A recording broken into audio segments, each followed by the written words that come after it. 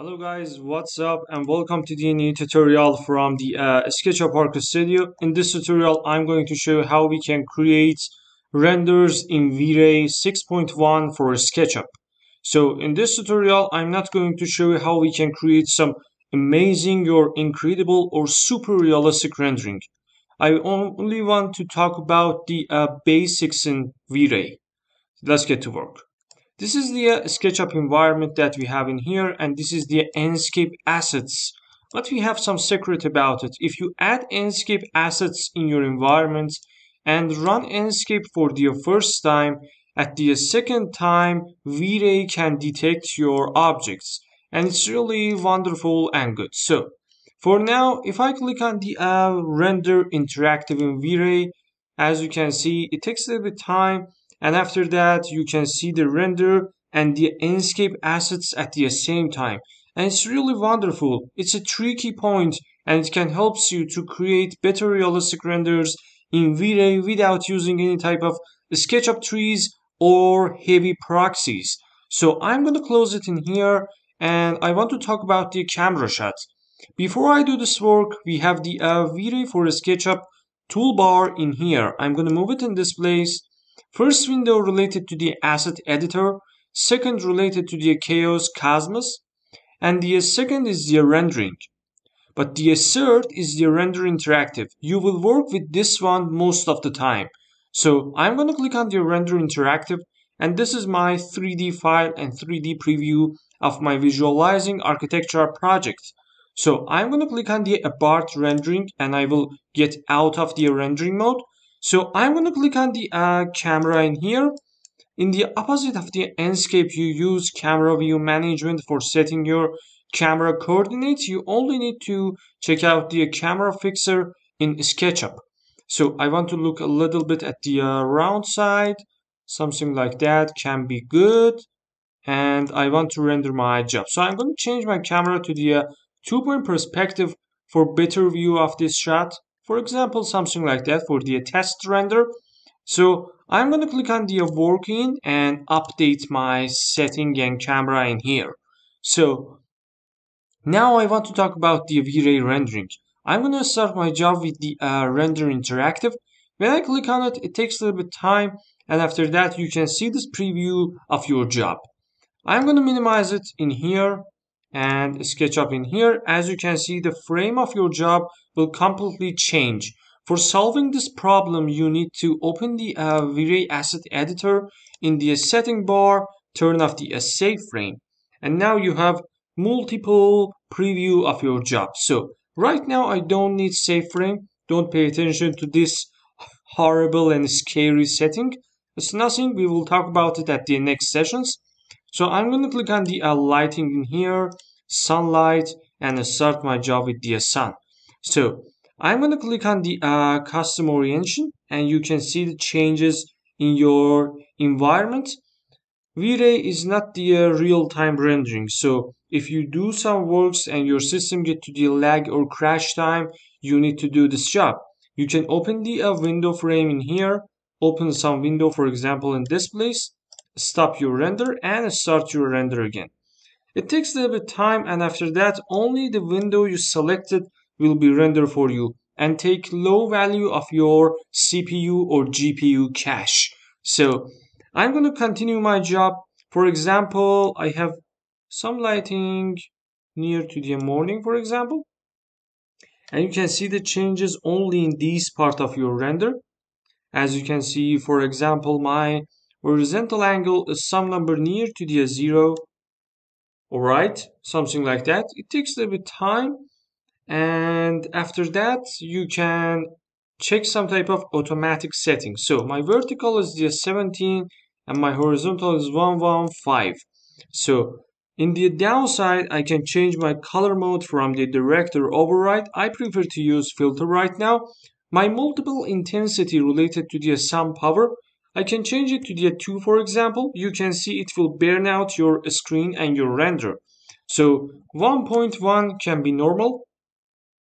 Multiple size helps you to control the shadows. Look at this place in here. If I increase it, as you can see, your shadows will be get a little bit faded out. So if you want some sharp and normal shadows, hold it in some number about 1.2 in the solid multiplier. And the sky model is something about pretty metal. It can be make your weather a little bit dirty and cloudy. For this reason, you can use PRG Clear Sky or Hosikatol. Right now, I can use the Hosikatol and everything is good. If I turn on the clouds, as you can see, clouds will be a preview for you and it's really useful in your 3D jobs. Right now, I only turn on the clouds. I don't want to work with the setting. So I will close all of these settings in here and close it in there. I'm going to maximize the SketchUp at the background. So as you can see in the toolbar, when I right click on it, I can see vray lights. So I'm going to turn them on and move them in some place like that. We have some option which called light generation. It helps you to create some artificial lights of your 3D model. So I'm going to click on it. It takes a little bit time to update. Don't worry about it. Check the continue option. And in the exterior rendering we don't need interior. So I'm going to click on the exterior. I have sun and sky. I need some altitude variation about the 4 and the azimuth about the 4. 4 to 4, 4 times 4, it means 16 rendering methods. So I'm going to click on the generate option. As a matter of fact, sometimes it takes a little bit time. Alright. I'm going to escape from the rendering in enscape. Now I can click on the generate variant. So it takes a little bit time, and after that it will calculate some type of automatic lighting best for your render with this type of sunset. It can save your time and energy in the V-Ray rendering because V-Ray is one of the heaviest rendering engines in the world, and the output of this render is really wonderful. I will be patient, and as you can see, we have some previews about the lighting. It takes a little bit time. For example, number 2 can be good, can be my choose, and I think number 3 can be better. It completely depends on you and what you want from your render. Number 4 is not bad, but I prefer to use maybe something like the number 3. It can generate many type of lightings for you. 67%, 78, and I think it's enough for me. Maybe number 2 or number 3 can be realistic. I prefer to use number 2 and click on the save. I can save this V-Ray lighting scenarios, for example number 1, and press save. And I selected right now. If I click on the render interactive at the background, as you can see, it takes a little bit of time, and after that this lighting will be generated for us. Remember, don't change it. If you want to change it, first of all you must stop your interactive rendering. So I'm gonna close it at the background. This is my V-Ray sun setting, as you can see. So I'm gonna click on the window, check out my window to some place like that. I'm gonna stop it, move it in this place, and here I'm gonna start it again. I want to work on these cars material, but I don't know how. So I'm gonna click on the V-Ray for SketchUp, move it to this place, V-Ray asset editor, materials, paint job, sample paint, and pick up the car's color. So it will detect it for me, PDM car white. So I'm gonna open it. I'm gonna check the edit in V-Ray. It takes a little bit of time, and now you have this. So I want more reflection on the car's body and surface. So I'm gonna turn on the reflection color a little bit near to the white. And you can see the changes immediately in this window. If you want more reflection, you can turn on the metalness in here, some number, for example, about 0.66. And you can see now we have metallica color about our car and job. So 0.43 is good, and reflection IOR can be really help us to create some better realistic render. IOR have some big title and Excel book in the internet. You can download it, and I will upload the link for you below this video. All the materials have some special reflection IOR. So I think the car is something about 1.39 maybe. I'm not sure about it, but I only want to test it. I can change the reflection color near to the sun's color. So I prefer to use something like the gold reflection in here. Alright, I'm gonna close it in there. And I think everything is good for me. For the next material, I can pick the sample paint in here and pick up the glasses of the car, edit in V-Ray, and I can make it a little bit lighter, something like that. Reflection can be increased more to see the details and environment. So I think it's really good working right now. Refraction related to the glasses. I can play with the refraction color, as you can see, to create better reflections on this window. So the point is that I use some low value resolution and the low quality of the preview related to the low value of the resolution. Don't worry about it. We will fix it out. In the lighting, light gen DOM is my generated light in here. Don't touch it because it's used best setting for you. But you can increase the total power of it. For example, 1.7. It takes a bit time. I'm going to close the window rendering. Close it in there. And this is the final shot that we can have in here. So everything is good for me, but I have some problem with some settings. So I'm going to stop the rendering in here. And I want to take some copy of these trees at the other side of my job. So I can click on the rotate option. Check the rotate out about 90 degree and move these double-ized trees, for example, someplace like that. A little bit in here. I hope it worked in the V-Ray. So everything is good. I can open the V-Ray asset editor in this place and a little bit minimize it. Click on the paint bucket. Click on the sample paint.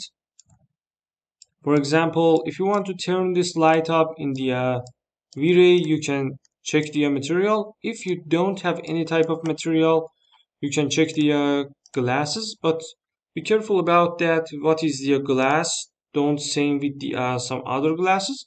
Right now, I don't want to talk about the lighting, so I want to create some more Metallica tire rings. So I can click on the reflection, increase the reflection roughness to create some type of a little bit reflected with the dirt and dust. So metal is the one, and I can add some coat for it. So my coat color is something near to the red, and the coat amount can be increased a little bit. You can see the mixture of it in this preview. So coat IOR can be increased a little bit, not too much. And the next material related to the roof. For the roof, I can click on it, select it, and I can use enscape material library. The point is that you can click on the roof and check out your favorite roof. For example, I want to check out one of these shingles, or I can click on the wood and pick up the wood planks in there. Import selection. It takes a little bit time, and after that it will download it for us. If network helps me, please download it.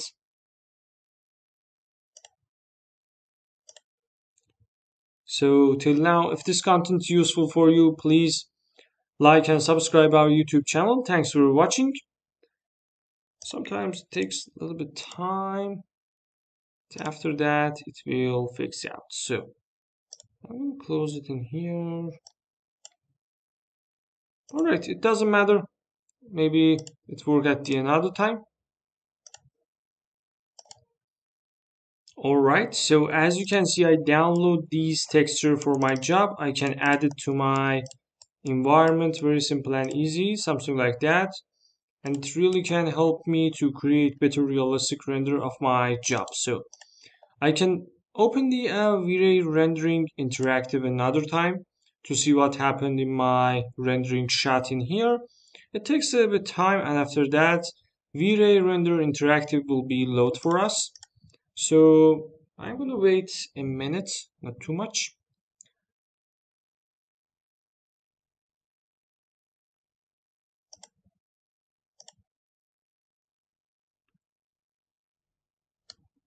Alright, as you can see, this is the preview of our render, and you can see the fine details of it, very simple and easy. So I'm gonna close it in here and click on the working camera in this place. I'm gonna press save, window, model info, purge unused materials and components. So I'm gonna click on the vray render interactive another time. As you can see, it takes a little bit time, and after that it will load for you, very simple and easy like that. So I'm going to click on the vray asset editor in here and check out the setting box. So I can use the camera, play with the exposure. If I increase it, you can see what will happen in your job, and if I decrease it, it will be darker. You can use automatic, but I don't suggest to you because sometimes it will completely burn out your screen. I think some number about 12.10 can be good for this job. I can turn on the save frame. So I'm going to click on the render output, save frame, and this is my save frame in here. I can use some type of picture resolution or widescreen resolution. Right now, I prefer to use widescreen resolution. And in the environment, you can turn on the GI calculation. It can improve your render, but if you use texture, it can be work much better. At the background, I can increase the source power 1.1 and GI about 1.6. It helps you to create brightness in the darker areas, and I think everything is good. I only want to add some artistic jobs on my house, so I'm gonna close the environment in here. Everything is done for me. We will talk about the render setting at the next tutorials. So I'm gonna close it in here, and so I'm gonna add one of these trees near to my camera shot. So I will abort the rendering another time. Click on this one, move it a little bit near to my camera, click on the working scene again, and now I can turn on the render interactive another time. It takes a little bit time, and after that I can see this tree in front of my camera. So I can move it very simple and easy to the offset of my camera like this to cover all of my area, very simple and easy. For example, something like that can be really good. I can move it a little bit on the green axis, another time on the red axis, something like that, and to the downside like this. As you can see, it can help you to create better realistic renders. All of these simple points related to the rendering, not your system config or your software, only related to your ability in working with these type of rendering engines. Another copy on the red axis. It's a little bit not hard work. It takes a little bit patience. So I can move it to this part of my job, and everything is good for me. I can move this big tree a little bit to the green axis again, something like that to cover my camera completely, like this. And I'm going to click on the working one in here, maximize the SketchUp. So I'm going to click on the vray, and this is our final render that we have in there. I hope you enjoyed this video, guys. Thanks for watching, thanks for your support, and goodbye.